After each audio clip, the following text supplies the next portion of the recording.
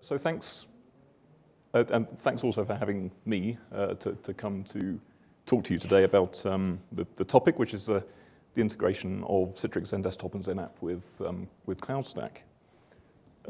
My name's Paul Howard. I'm an engineer with Citrix Systems. I'm a Brit, as you can tell. I work in the Camborne office in Cambridgeshire in the UK. I've worked for Citrix for very nearly 4 years, and I've spent the latter between 1.5 and 2 years as the tech lead for this project to integrate XenDesktop and XenApp with cloud technologies, those being CloudStack or Cloud Platform, its Citrix variant, and also Amazon Web Services.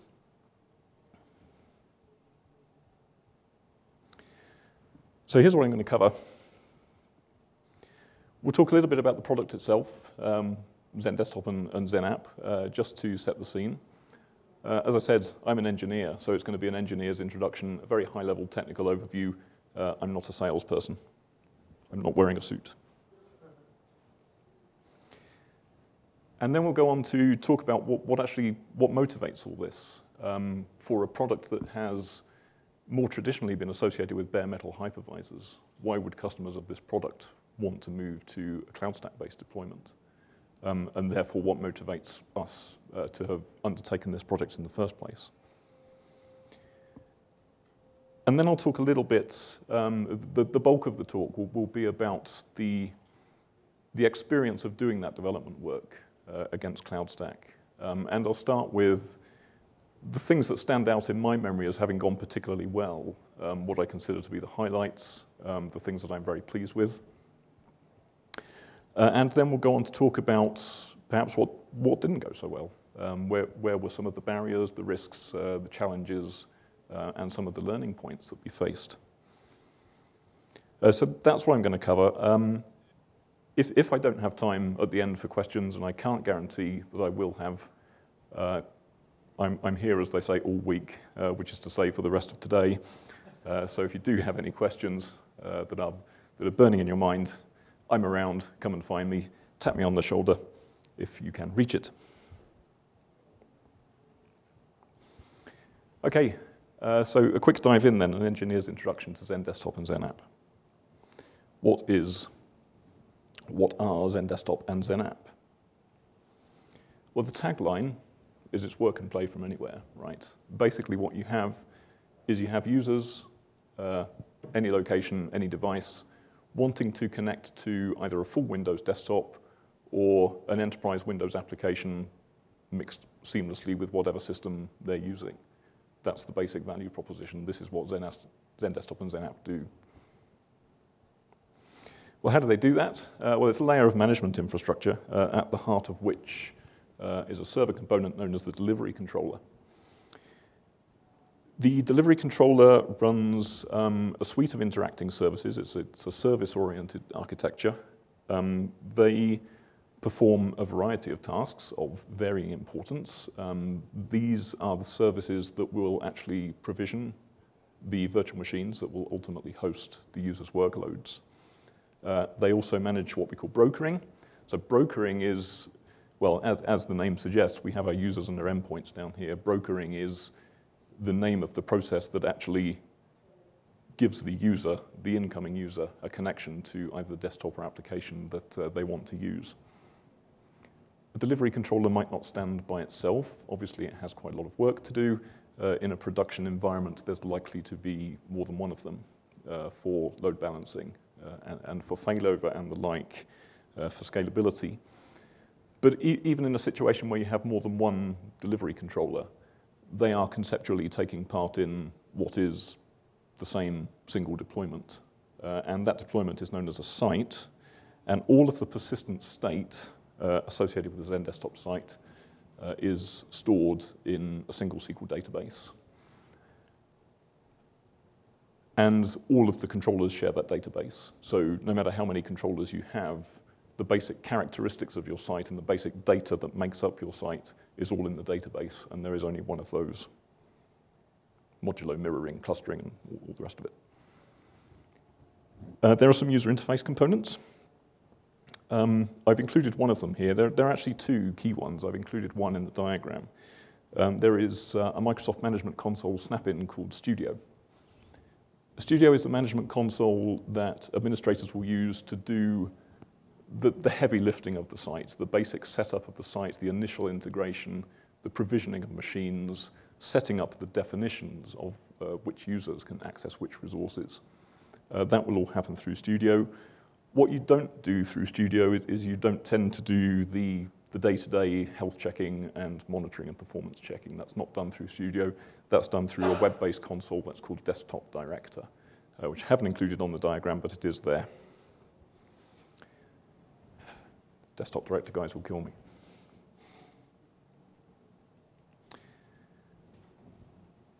So then, of course, you have something underwriting the power of your whole system, which is your hosting infrastructure. Traditionally, this is your hypervisors, your storage and your network substrate, hosting a series of virtual machines, and these are the virtual machines that actually run the user's workloads. For VDI desktops, these are single-user Windows desktop machines. For something like XenApp, where you're delivering applications to multiple users, then they're more likely to be server machines, multi-session capable machines with RDS that can run multiple applications simultaneously and have multiple login sessions simultaneously.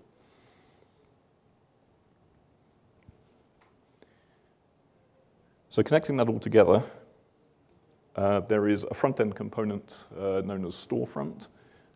This is the gateway that users initially connect to. This is something that could, for example, run, well, it can run as a native desktop application or it can run inside your web browser. It's the thing that shows you all of the desktop resources and all of the application resources that the system is making available to you, given the credentials you have logged in as. And that is the point at which you select what you want to use, you click on what you want to use, and the broker will then connect you to that session, and you'll be up and away. So when we talk about something like this and integrating it with CloudStack, obviously the primary thing we're talking about there is using cloud as the hosting infrastructure. So where all of those virtual machines are running there at the top, we're aiming that into a CloudStack environment. But having said that, there is every likelihood, I think, that if you're going for a cloud-hosted deployment, you might run some or all of your management infrastructure in that cloud-hosted deployment as well. So don't preclude the possibility of things like delivery controllers, database servers going into the cloud alongside all of those virtual machines that are running the user's workloads. Okay, I keep saying XenDesktop and XenApp in the same breath. What actually is the difference between them? Well, for the purpose of this discussion, there really isn't one. XenApp is an older product than XenDesktop, and it previously had a different architecture. XenDesktop introduced a newer architecture. FMA stands for FlexCast Management Architecture, FlexCast simply being the overarching term that talks about that basic capability of getting applications and desktops to users on any device. Both of these products, since the release of XenDesktop 7, both of these products actually now use the same architecture. The difference between them now is not so much in the technology, it's very much in the use case. You would use XenDesktop for VDI, you'd use XenApp for applications, obviously. The difference is whether you're doing single session or multi-session VMs. But those two use cases are sufficiently fundamentally distinct in the minds of customers that we do find it helpful to have the separate branding around those two use cases. But the diagram I showed you on the previous slide, for the purpose of the rest of this discussion, that's the product we're talking about. Whether you call it XenDesktop or XenApp, that's the technology. And from now on, I'll use the two terms interchangeably.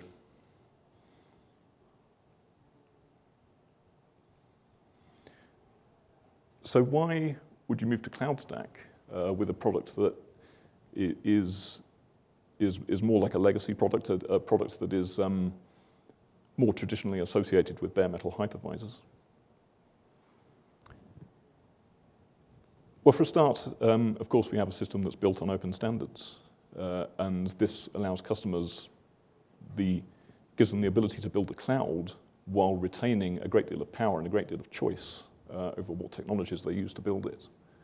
Now, XenDesktop has traditionally been associated with multi-vendor hosting solutions already, working with more than one type of hypervisor. So it's very natural for us to adopt something like CloudStack, which leaves that decision in the customer's domain. They can choose their hypervisor, they can choose their storage and network. And the storage, of course, being tiered into local, shared, and secondary layers, so people have the choice as to whether they're going to use, say, NFS or iSCSI block storage, whether they're going to adopt cluster or zone primary storage, or whether they're going to consider some host direct attach storage in the mix as well.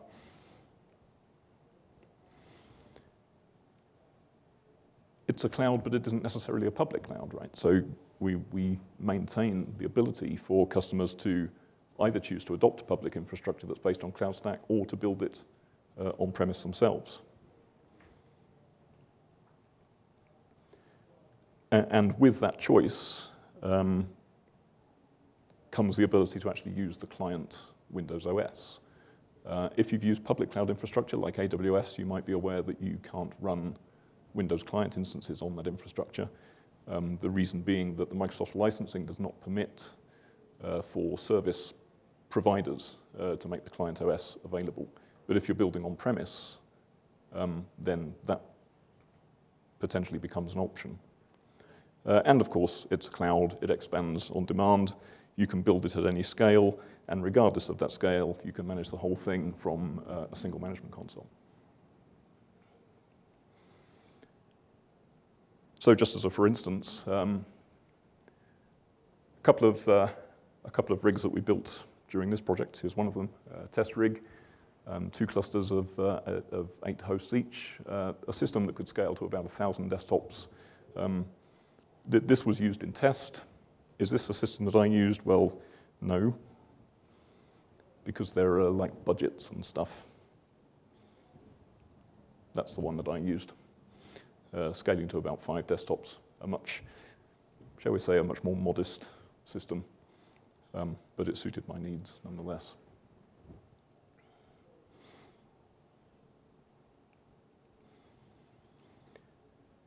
Okay, so we've talked about the product and we've talked about some of the key motivating factors with why we would choose to integrate it with CloudStack.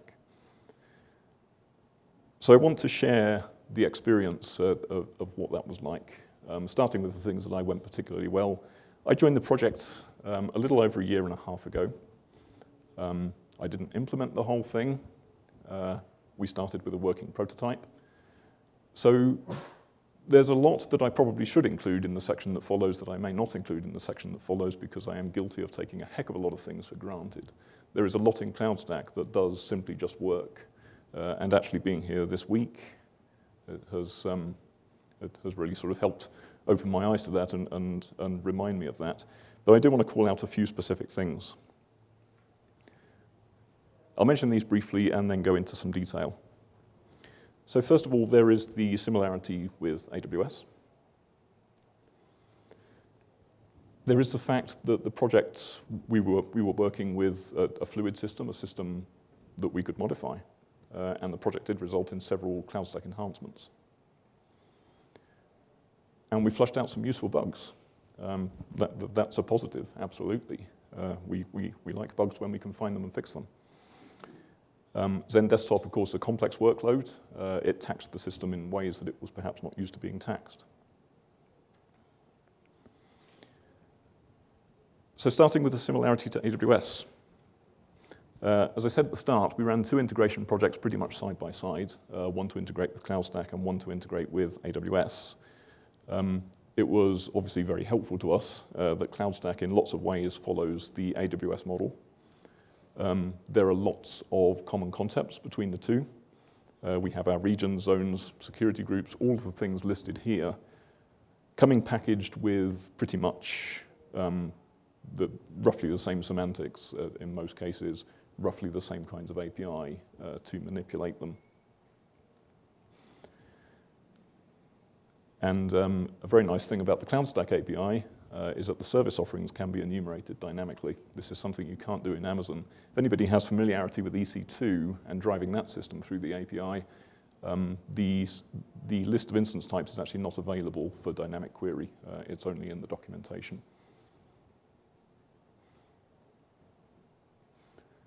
So this similarity allowed for a genuinely useful amount of code sharing. I don't have the stats, so I'll make one up. My gut feel is that it was probably around 70% shared code between the AWS integration project and the CloudStack integration project. And perhaps more importantly than the code we were able to share, we were able to create a similar user experience with these two technologies as well. This was very helpful to us in the product design phase. So all of the wizards, all of the workflows that the users have to go through to set up hosting on Amazon versus CloudStack, they are pretty much the same. They differ only in very minor detail.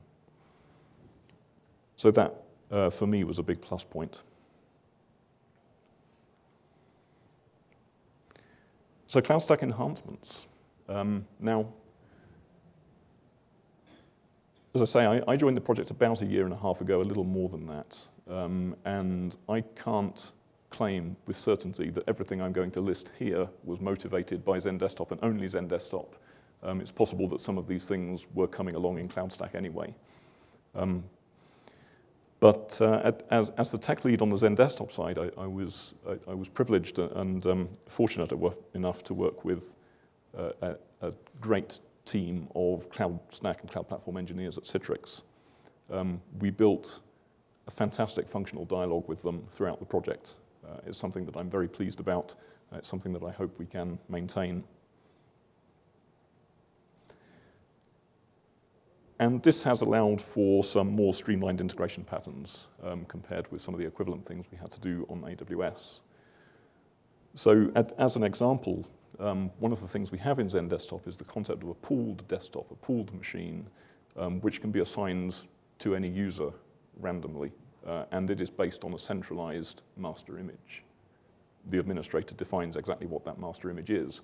Every user gets the same master image, and once a user logs off, that desktop can actually be assigned to another user, and it will just reboot. It will lose any changes, and it will just reset to its previous state.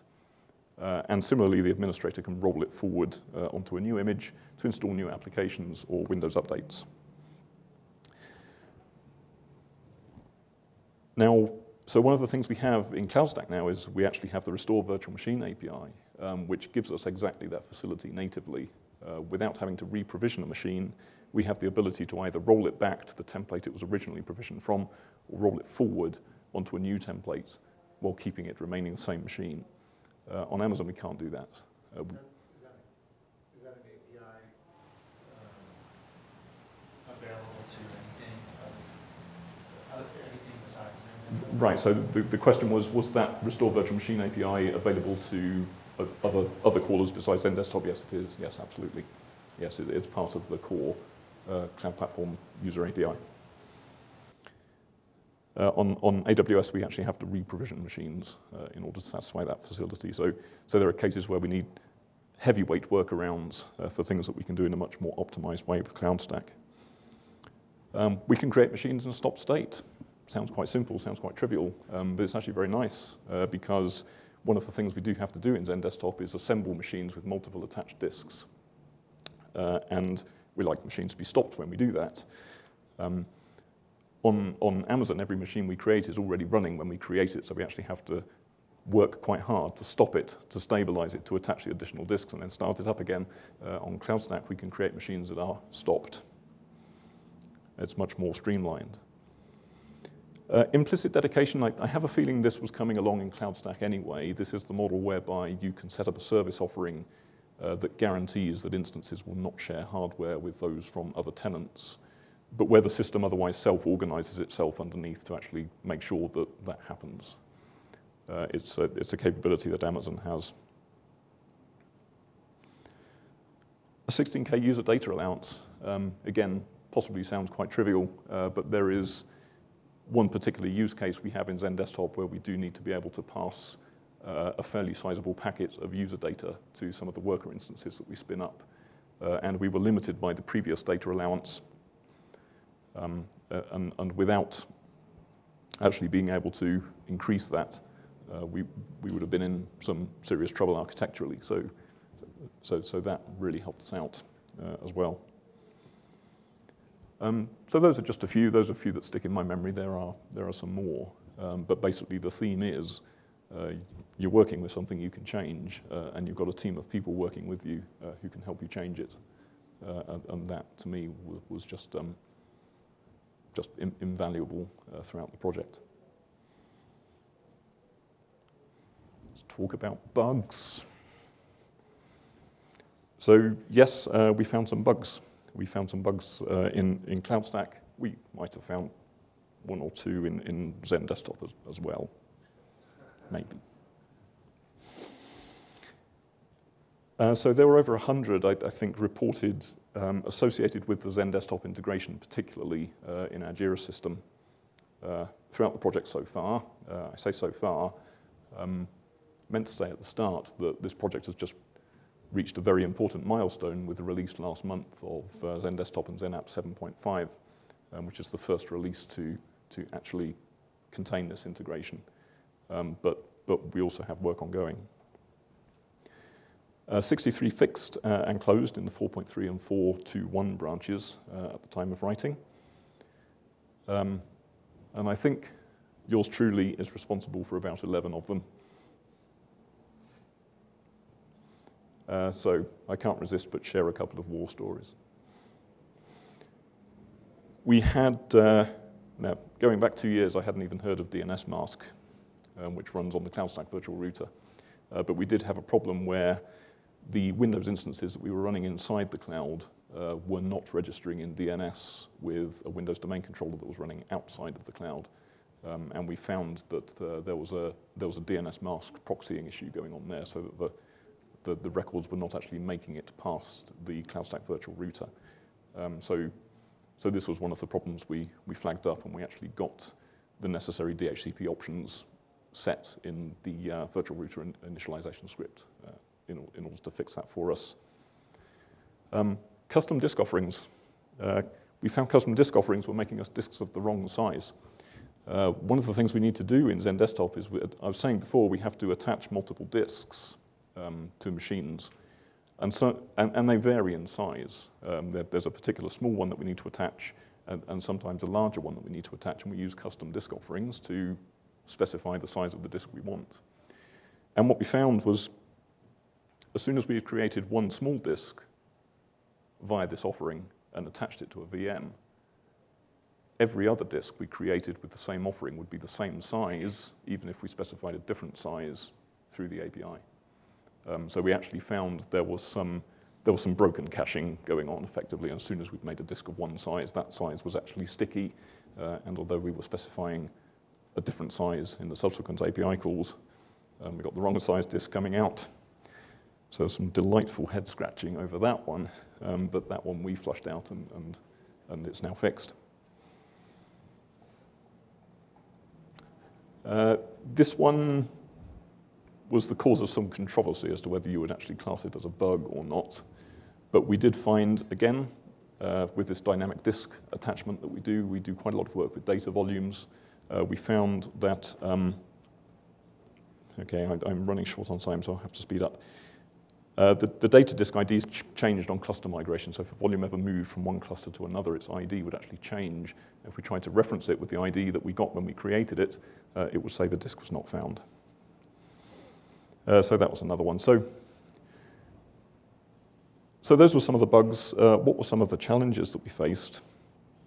Some of the things that perhaps held us up a bit and didn't go so well. Again, I'll go through the categories and then elaborate a little. Understanding the performance of your storage is one of them. The API documentation was another, and error reporting when things go wrong. Hypervisor-specific behavior, if there is time, I will get onto that.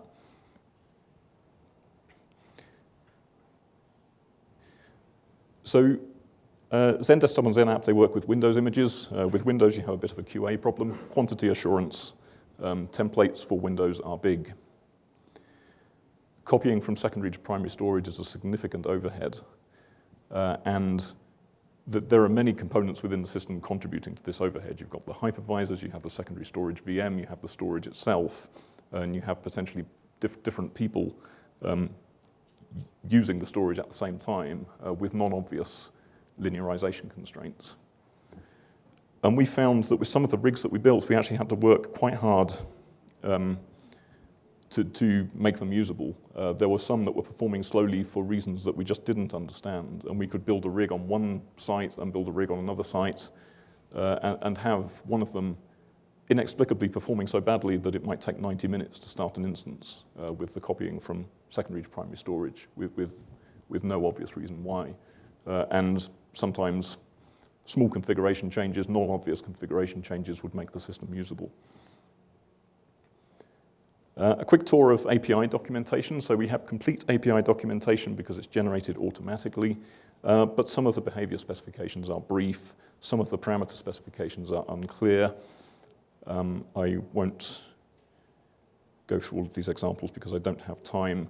We had an issue with string length and content limitations, so sometimes we would specify names for objects, but we'd make the name too long, or we'd introduce characters that were not allowed, and we'd get errors back from the API, but a bit of extra documentation in the API would have prevented us from hitting that problem in the first place. So for example, here's the API that creates tags on resources. Yes, a fairly brief behavioral description there, but I suppose it's not, you don't have to work too hard to figure out what create tags does. But the fun begins a little further down where you have to specify the resource type. And there's no explanation as to what strings you actually have to specify for the resource type. We had to do some Googling and some research on the on user forums to find out what those strings were.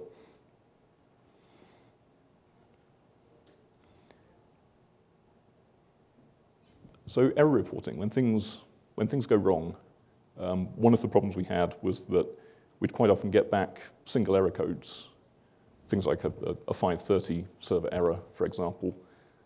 And in some cases, we actually had to parse error strings. We actually had to detect text within the error messages coming out from CloudStack to find out exactly what went wrong. Obviously, that's a very error-prone process itself. And we hit some issues as a result of that. There is the need often to consult the management logs in order to debug deployment failures. Many of the rigs we were using were small. They weren't actually very well resourced, as you saw in my diagrams earlier on. So it was actually quite common for VM deployments to fail with things like server capacity problems. But these problems are not evident at the API level. You have to go into the management server log to find them. Okay, hypervisor-specific behavior, I don't think there'll be time to cover this, but we did have some problems where we would test some functionality on Xen server and it would work fine, and then we would test the same functionality on VMware and it wouldn't. Again, disk device mappings were one of the issues here. VMware, of course, being a more complete kind of virtualized hardware system as opposed to Xen, we found that if we attached disks at specific positions and then expected those disks to be available on particular devices within the guest, often that didn't always meet our expectations. Likewise, we found that if we attached a disk to a Linux machine on Xen server dynamically, that disk would hot plug very easily into the running guest system. But on VMware, it wouldn't hot plug. We would actually have to go and scan the attached disks to actually explicitly go and find it before we could use it. So there were a few variations between the hypervisor types that we found throughout the work. Okay, I'm probably either at time or a little over time. So I think I'd better stop it there, say thank you very much, enjoy the rest of the final day.